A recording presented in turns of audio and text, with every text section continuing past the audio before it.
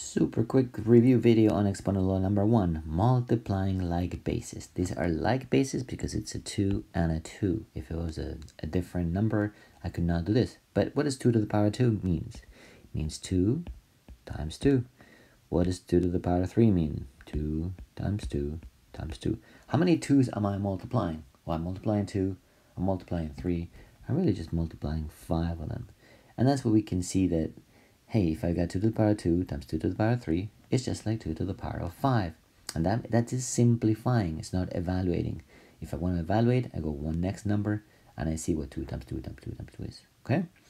Now, x to the power of 4 and x to the power of 5, they are also like bases. Therefore, I have 4 of them, I got 5 of them, I've got 9 of them. And that's why we can say, summarizing the first law, that when multiplying like bases, I add the exponent. And this is how you show it with symbols. A to the m times a to the n is equal to a to the m plus n.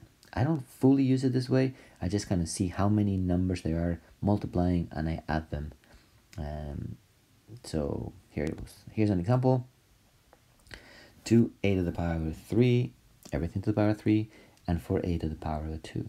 Okay, I'm going to start with the first bracket because Bedman says I need to do brackets first. So 2 to the power of 3, that's 8, right? 2 is 2 times 2 times 2. It's not 6, it's 8. And a to the power of 3 is just a to the power of 3.